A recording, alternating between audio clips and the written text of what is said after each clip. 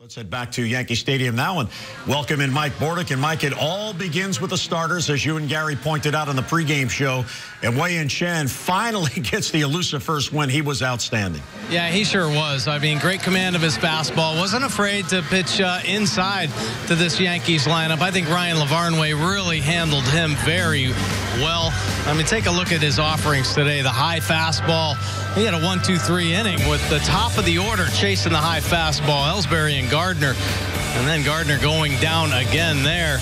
But Wei-Yin Chen was really good. I think keeping hitters off balance.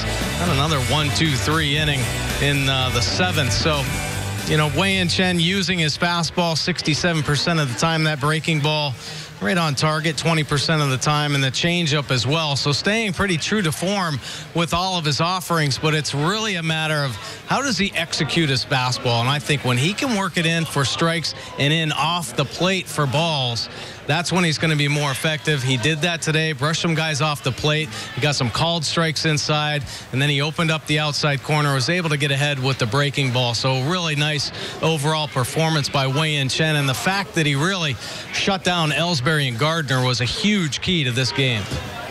You know, Mike, a guy that's really stepped up big for the Orioles is Jimmy Paredes, and I think there's a lot of parallels here with a player that used to be at second base for the Yankees, Robinson Cano. The swings are very similar, but right now, Jimmy Paredes looks exactly like him. Yeah, he is swinging the bat very well, both sides of the plate. Nice hit at the end of the game from the right side of the plate.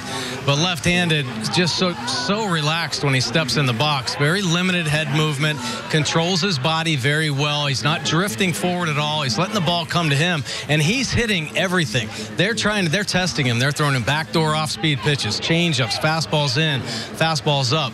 He's showing great patience, and when you make a mistake on the plate, he's making you pay. I mean, some big hits again for Paredes in this ball game.